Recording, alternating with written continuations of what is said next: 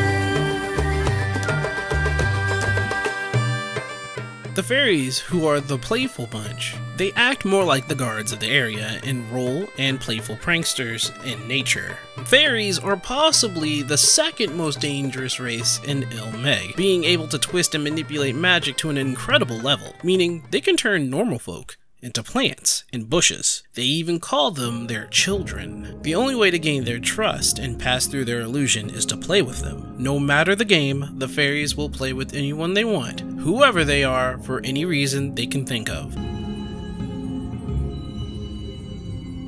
Farasitha, Krakleath.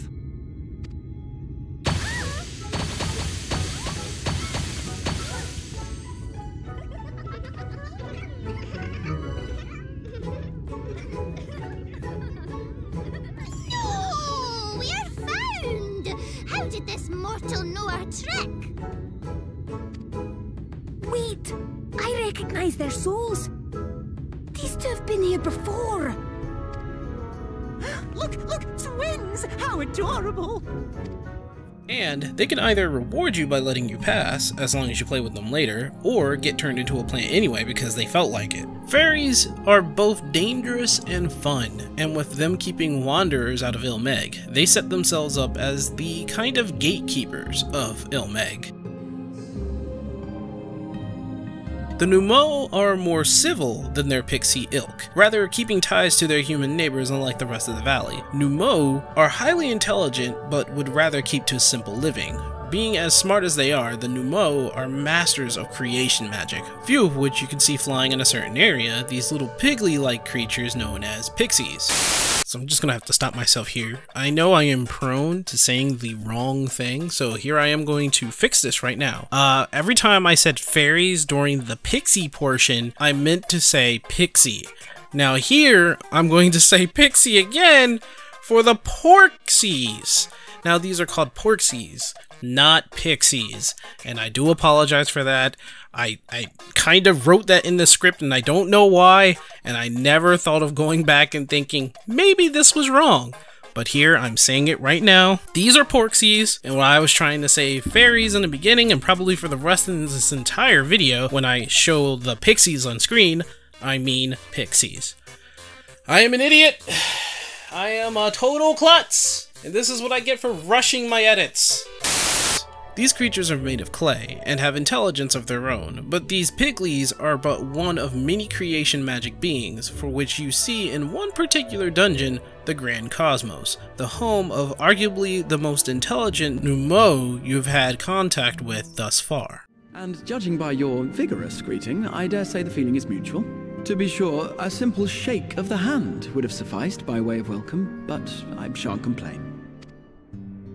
But you must be wondering as to the purpose of our visit.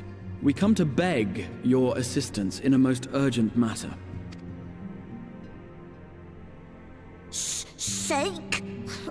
Beg?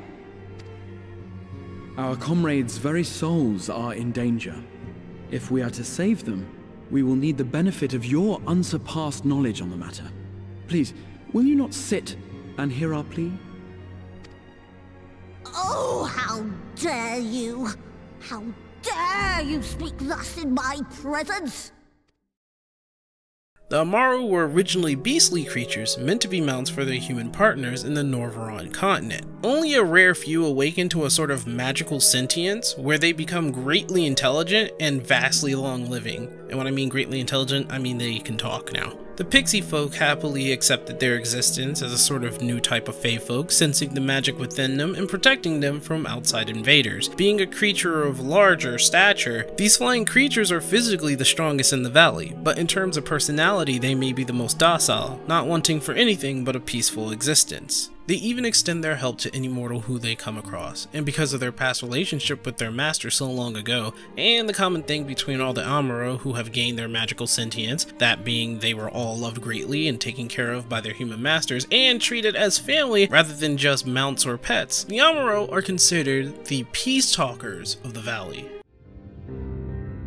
Ah, my medallion! You found it! Oh, I know not how to thank you. It is my most treasured possession. A gift from a dear departed soul. He was a traveler, and together we journeyed to the ends of the world and back again. When I was young. In those days, I could not speak.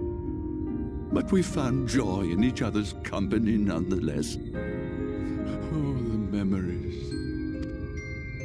This medallion he found during an adventure, fashioned it into a necklace for me, his partner in crime. I had not the words to tell him then, but it filled my heart with pride. I was so happy.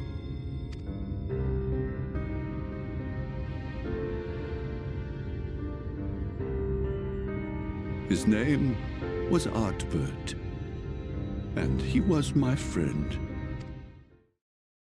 Giant beavers are a bit of a creep factor in Mheg. They are supposed to be a threat to the fairies, and as they are known to have them disappear and adding one more giant beaver to their ranks, they are considered a dangerous species. The fairies ponder about their existence and are warned to never encounter them. Some fairies think they may eat their kind, making them the pixies' only predator. Some think they steal the souls of fae folk, but these theories are usually unfounded, and we, as the player, only have one theory to their creation. That being, they ambush a fairy by tricking them and turning them into a giant beaver to grow their ranks. Fairies are free-spirited and not really too bothered by one's own discretion or any kind of rule. They will warn their fellow fairy, but if Feo-Ul shows us anything, it is that fairies aren't above tricking and hurting their own kind. If a fairy gets into trouble, it's up to them in getting themselves out of that trouble. But just now you called for me so earnestly, so fervently, I couldn't possibly stay angry at you. Very well, as your lovely branch, I will lend you my strength.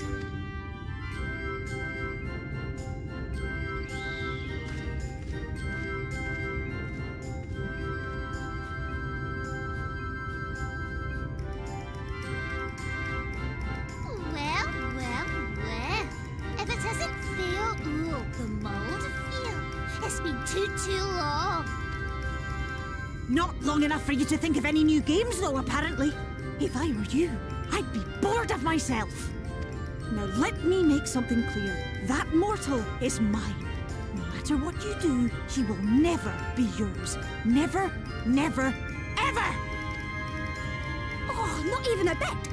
But what about the others? Surely we can keep them. No, you can't keep them either. They're for my amusement and mine alone. And if you lay so much as a finger on my sapling, I'll scatter the contents of his bag all over your precious village. There'll be cold, hard metal, furry, festering food, stinky, sweaty small clothes, and all manner of other terrible, unmentionable things. How would you like that,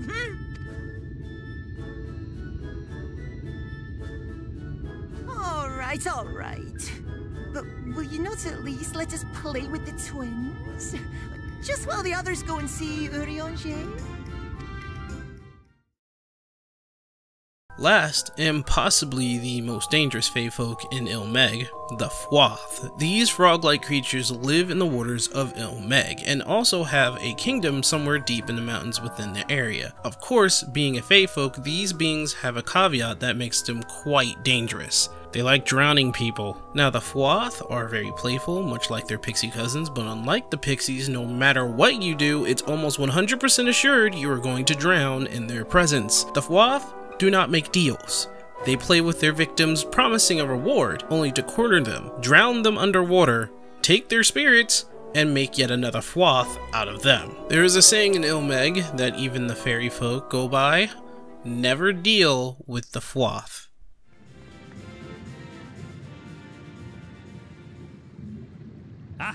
But you, my friend, you are mighty indeed, and pleasing to the eye besides.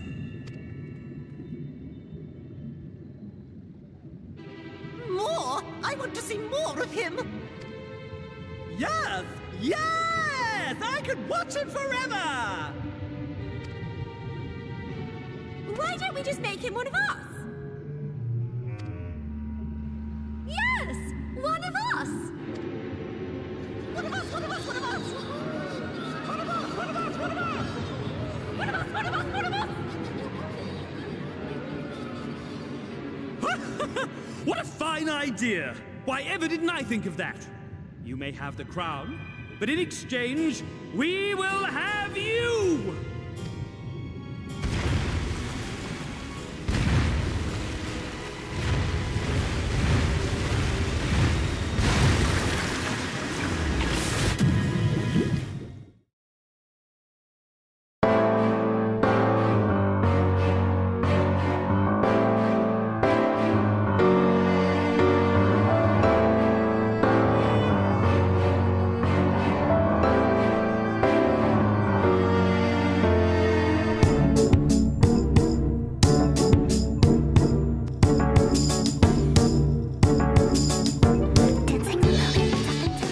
Now, of course, I can't talk about Mheg without talking about Titania. She is, without a doubt, my favorite trial in Shadowbringers, though some would beg to differ due to her childlike persona and her extreme fight being a bit tricky. Which, by the way, it's not tricky, you guys just suck. Get good, homie! But I love this woman so much, I memorized both her normal fight and her extreme fight, while also winning her mount while I was playing with my friends and farming her trial.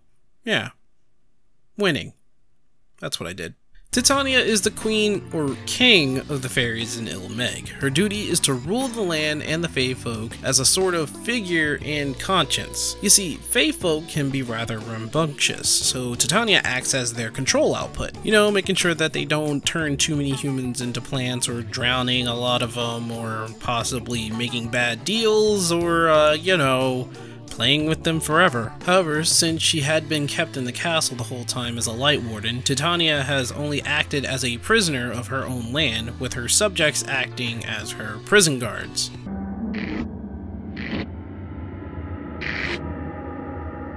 Why? Why did you imprison us? Such boredom, such tedium have we suffered. It is unfair. Unfair.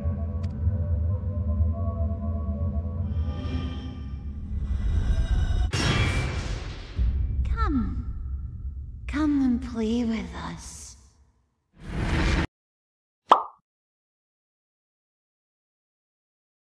So now we know who the Fae folk are, but how did they come to be and what are their real life origins? Well, starting with the fairies, these little guys are quite sad when it comes to their birth. In Final Fantasy, fairies are born when a child dies. So every fairy you see in the game was a child who died but still had the will to play and have fun. Sometimes they don't even know that they died. Yeah, that's kind of morbid. This will and their need to have fun is defined within the fairy's nature, as you have witnessed upon your arrival in Mheg. Their etymology is much deeper. The English fairy derives from the early modern English fairy, meaning realm of the fae. Fairy in terms derives from the Old French form fair-eerie, a derivation from fae, from Vulgar Latin fata, with the abstract noun suffix eerie. They are thought to be many things in origin, deriving from all sects of myth, legends, and religion. Legendary creatures originating from European culture. This includes Celtic, Slavic, German, English, and French folklore, seen as a form of spirit. As I quote from Wikipedia, myths and stories about fairies do not have a single origin, but are rather a collection of folk beliefs from disparate sources. Various folk theories about the origins of fairies include casting them as either demoted angels or demons in a Christian tradition, as minor deities in pagan belief systems, as spirit of the dead, as prehistoric precursors to humans, or as elementals. That is a lot of origins. And the word fairy doesn't just mean the pixie kind we are all familiar with, but gnomes, goblins, and sprites, to name a few. The fairy in 14 derived from a form of winged pixie, being the most common fairy known to humankind. This goes without saying that every fae folk in Mheg is a form of fairy according to 14, but the pixie-like ones we know about are the most common type we see in-game and in real life with other entertainment media. Real-life etymology only really applies to the common fairy and not to the rest of the fae folk in Mheg. For example, the Amuro are based on the mythological creature, the Amaru. This serpent dragon-like cryptid is a legendary creature based in South America, associated with the Tiwanaku and Inca Empire. This Inca myth is usually depicted on art as a double-headed serpent with one drawn as a bird and the other as a puma. They are said to live in the earth under lakes and rivers, and were told to have the ability to travel the spirit realm of the subterranean world. Of course, the Amuro in Final Fantasy XIV have no such abilities, but their likeness is uncanny.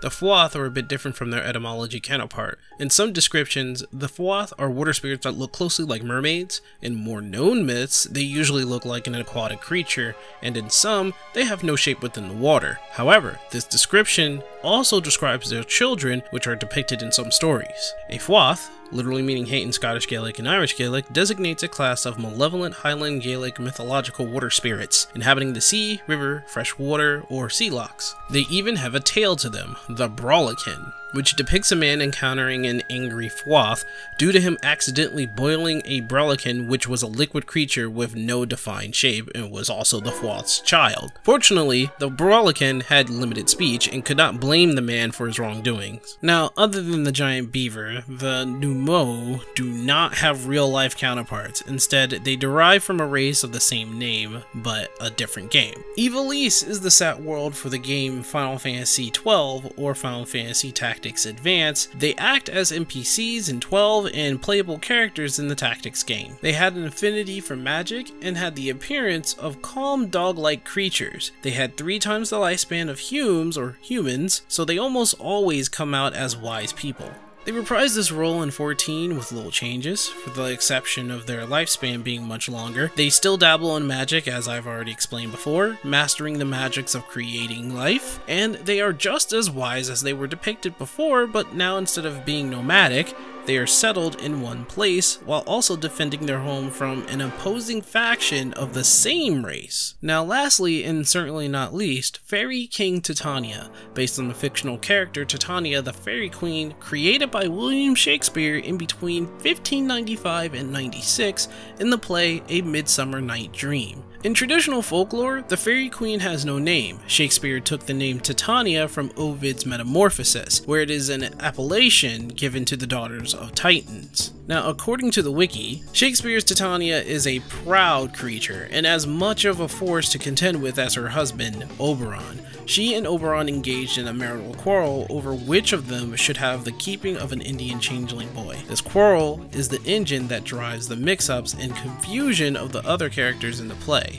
Due to an enchantment cast by Oberon's servant Puck, Titania magically falls in love with a rude mechanical, aka a laborer, Nick Bottom the Weaver, who has been given the head of a donkey by Puck, who feels it's better suited to his character, basically calling him a jackass. Titania certainly retains some of the persona in 14, but she is more or less depicted as a playful child stuck in a woman's body. I, however, love this woman, even though she's basically a hundreds of years old spirit who would probably rather pull my limbs off while saying it's a game, rather than a nightly flight through Mheg on top of my fairy dragon, which plays her theme on repeat. Mheg, to this day, is my favorite area in the game. It had a strong mysterious beginning when you entered the lands, and finished with one of my favorite trials in the game thus far. It not only has interesting characters, but it also has the tank job questline where you got to know Brandon, one of the Warriors of Darkness, and his past life as a knight before he was disgraced. The scenery is absolutely gorgeous during the day, and the lore behind the flooded town under the castle just hits the note for kingdoms that failed to stay established during the flood.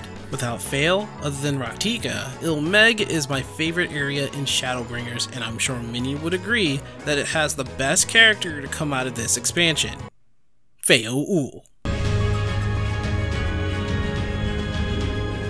Such heartless thing our sapling is, cold and cruel and heartless! Summon us in times of need, we expressly said, yet what should we find but the final battle joined without so much as a whisper of our name? Yes, yes, we may also have said that we Fae folk have no interest in the struggles of men, but if our adorable sapling had come crying to us for help, we would of course have flown to his aid, of course we would. What are we to do with him?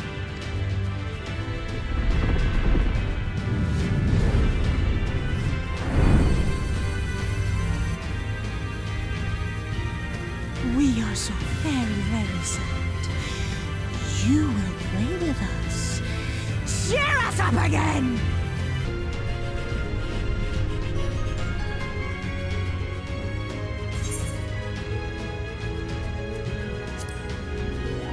This I did not expect, but I will gladly accept the help. Thanks for watching my video. I know I haven't been putting out much. Real life is really kicking my ass, but I'm going to try and find a way for me to put out weekly videos that'll come out on Sunday. So I will try to get my video uploaded on Saturday, where it will be ready for Sunday morning. And well, it's just a whole bunch of stuff, a whole bunch of scheduling, and I'm trying my best. Anyway, I'll see you guys next time. Thank you for watching and take care. Stay healthy out there, guys.